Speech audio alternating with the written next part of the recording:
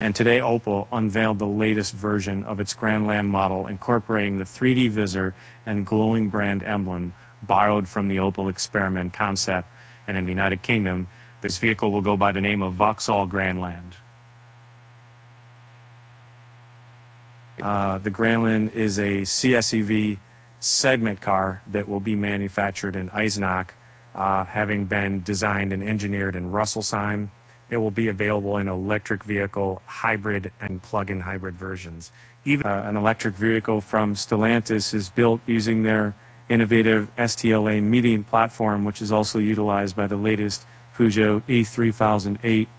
This architecture features a level battery placement, enabling a capacity of up to 98 kWh. Such a large battery pack promises an impressive WLTP range of approximately 435 miles. Charging back to full takes place with a maximum speed of 160 kilowatts, and you can expect to reach an 80% charge level within roughly 30 minutes. Opel has kept the power specifications and motor arrangements of the new Grandland a secret for now, but we can anticipate at least 3 distinct versions. The entry-level model will be a standard range variant featuring a front-wheel drive setup with a single 156 kilowatt electric motor and a 73 kilowatt-hour battery pack. This version is expected to offer a WLTP range of approximately 326 miles.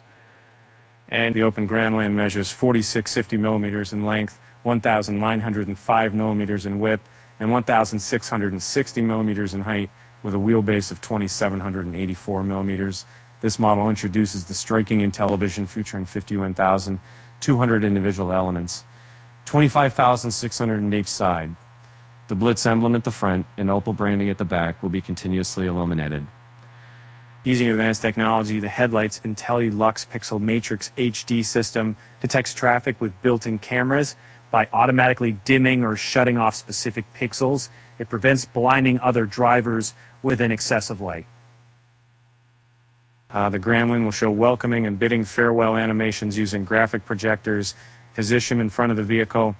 Within the cabin, there's a 16-inch central screen for entertainment, map guidance, and managing vehicle functions.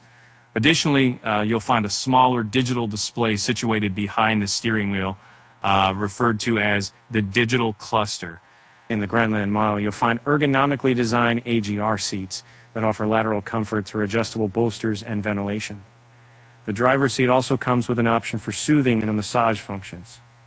All fabrics inside the Grandland are 100% recycled. This autumn, look forward to finding the Opel Grandland at the local dealership.